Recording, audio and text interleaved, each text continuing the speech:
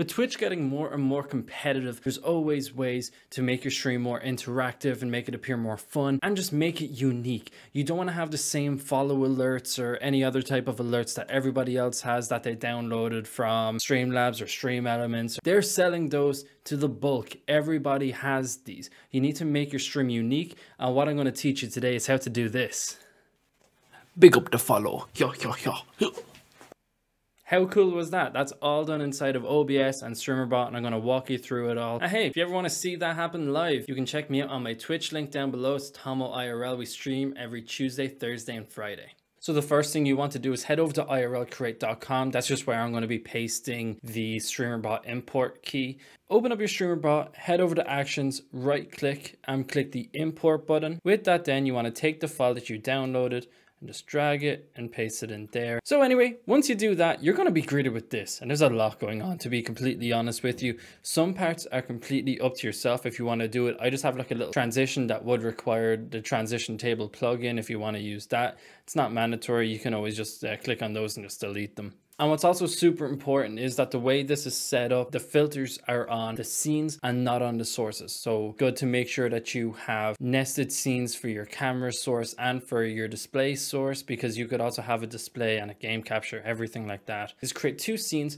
One scene just has your camera and then the other scene has your display capture, your game capture, whatever it is. And what you want to do is right click on those scenes and press filters. So the ones that you want to pay attention to here, I know I have other filters, but you want to pay attention to freeze, scanlines, and VHS. So freeze is using the OBS freeze filter, link is down below.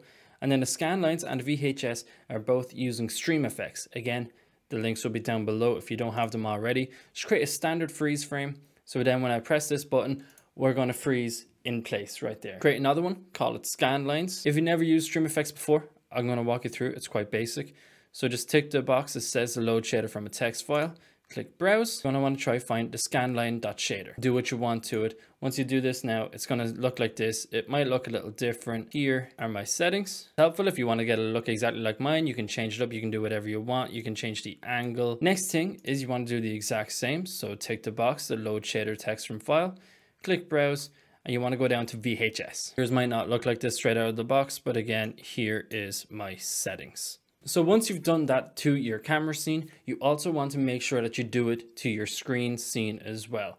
Really, really easy way to do this. So when you right click on your cam scene, you should be able to see the option copy filters. Right click on your screen scene and then you can do the option paste filters. That way they're set up all the same way and they're named all perfectly like that. Last step now before we're done OBS is create a third scene. Inside that scene, add the two other scenes. So if you right click, press scenes, get your cam scene, get your screen scene, and then position them how you want or whatever way you want to do with them. I'm sure you noticed as well, but there's extra files included in that download with the Streamer.Bot file, which is an overlay and the transition. Again, these are completely up to you if you want to use them. You can remove or delete anything from Streamer.Bot. So if you don't want, let's say, the overlay, you can just remove that from here. But we're going to walk through all of this now for you. So again, if you download the Stinger and you want to use it, this basically just helps you set it up. Again, you do need the additional plugin, which is the transition table. Once you have that done, now it's time to jump over to Streamer.Bot.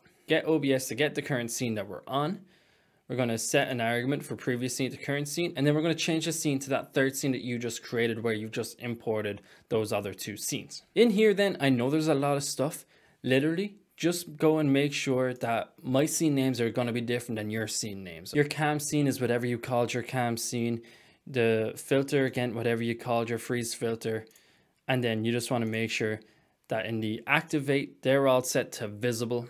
And in deactivate, they're all set to hidden. Again, there's nice little comments just to kind of help break it up so you're not just looking at a wall of text getting confused. So if you also remember, there was a video of me running up and doing a dab and saying thanks for the follow. Obviously, I won't be sharing that with you because that's mine and that's me.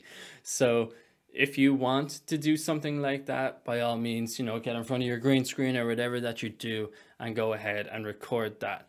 Once you have whatever file or anything that you want to happen, it could even just be a full face of you sliding up. It's you, it's your creativity, it's whatever you want to do. Take note of how long that video is, because this delay here is going to determine how long it stays on that scene. So for example, my video is about 3.5 seconds. So choosing 3,500 milliseconds is 3.5 seconds. So that way then, once the video is done, it just goes back to where it was. Once you've changed all of this now we have to tell Streamer.Bot that when I get a follow, do that action.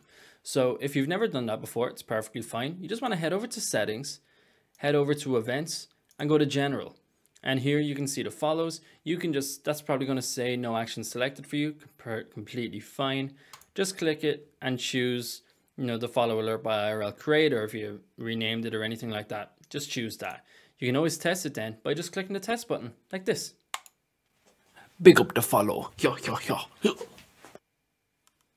That easy. Now, again, if you want to set up the glitching animations, that's there too. And I did also leave in the option to have the video overlay coming on. I have that on an alert scene, and I have that alert scene also on that third scene. I like to keep all of my alerts inside of one nested scene, and all like the little overlays, like the punches and everything like that, just to kind of, I know where everything is, right? Feel free to add it there. If you don't want to use the little overlay, you don't have to. It's completely up to you. But this is really the simplest way I can break it down for you to get something like this up and running. It should probably take you less than 10 minutes, to be completely honest with you. If you do have any questions or anything like that, feel free to jump over to our Discord. The link is always down below. Hit me up, ask me a question, or me or someone from the community would be love to be able to help. My name is Tomo IRL, and thank you so much for watching. Please don't forget to check out my Twitch, where we stream every Tuesday, Thursday, and Friday. And we also upload videos here at least once a week. So make sure you hit the subscribe button and hit that bell. And hey, why don't you check out that video right there and that video right there? We'd super appreciate it.